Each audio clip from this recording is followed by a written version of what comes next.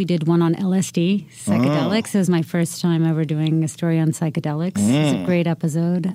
We basically spent months and months trying to get an interview with an LSD chemist. There's only a few of them out there. So there's only like 5 or 6 in the whole country, which is crazy. I know. I just found that out recently. Yeah. It's really, really hard, and we kept hearing about these hermit chemists who live out in the forests and are hidden. And I mean, we interviewed so many people and talked to so many people to try to get access to, and in the end, it was we got access to a chemist who is no longer a chemist, but it was one of the most powerful interviews we ever did. So he quit after you interviewed him? No, he got in trouble. He was an LSD chemist, and he did time in prison, basically, in the UK.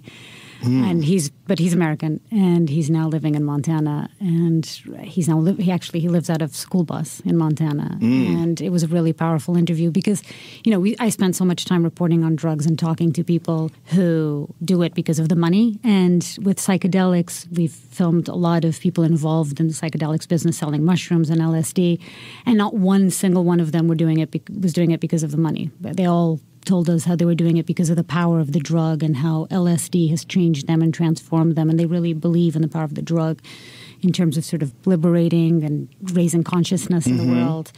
And he was one of them. So here I was finally in front of a chemist who spent, years of his life making LSD. And then and he started crying, like bawling, and talking about how, when I asked him, do you know other active chemists out there? And he told me, look, I do, but I would never give you that name because I would take away from them what has been taken away from me. And he starts bawling, talking about what LSD meant for him, what making LSD meant for him, and how he was robbed of his life's meaning. It's really incredible. I was not expecting it. So he felt like his life's meaning was to provide it. To provide it and to allow people to experience what he experienced at a young age.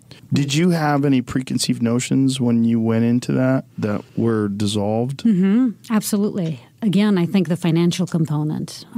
Most people that are involved in drug trafficking or the making of drugs do it because of money. And, I don't use drugs, never have, because I'm afraid of losing control. I've tried weed, of course. I tried hash. One of the episodes we have for the upcoming season is actually about hash because it's the first drug I tried when I was growing up in Portugal. It's decriminalized in Portugal. It's decriminalized. Right? Portugal has an amazing success when it comes to drugs. It's pretty cool. That's part of the problem with illegality, right? When things are illegal, only criminals are selling them, and then law-abiding people are prohibited from taking them. That's right. Which is, Terence McKenna once famously said that freedom includes the freedom to explore your own consciousness. And if you deny people that, you're denying them a basic human right. Yeah.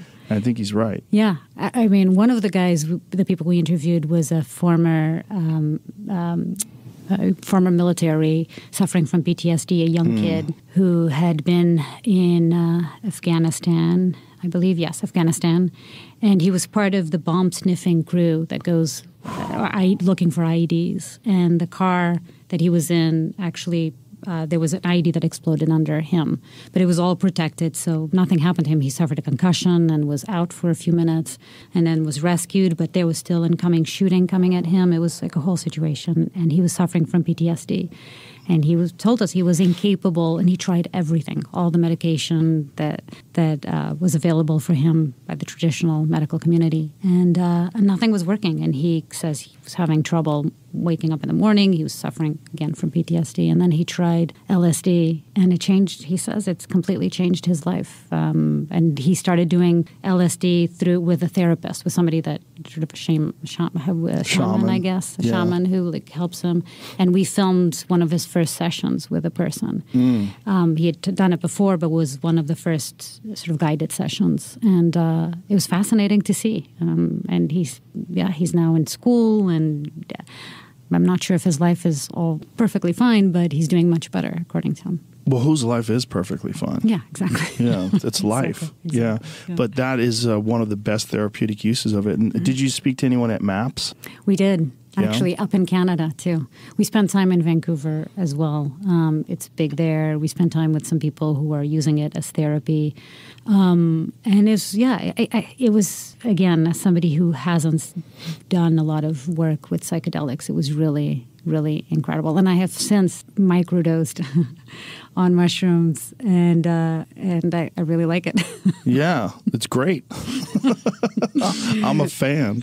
To me, it does what I thought people tell you weed does, which is it makes you sort of relax and laugh. That's what microdosing does. Oh, microdosing does that way better than weed. Right. Because weed, for some people, it gives you that paranoia that they don't like at all. Yeah, that's what happens to me. I think it's if you are more like me, who want to always be in control, the weed doesn't work. But microdosing on mushrooms, I've tried it 3 times during the pandemic. And my position on that is that you should lose control. That feeling of wanting to be in control is ridiculous because you don't have any control anyway. And that you really should embrace the paranoia that comes with it. Because I think what it is an expanding of your awareness and just how insanely bizarre life is. Life is, you can decide that life is normal if you do the same thing every day and you have a limited amount of variability. You know, everything, you drive to work the same way, you work with the same people, you do the same thing, come home to the same family, and life seems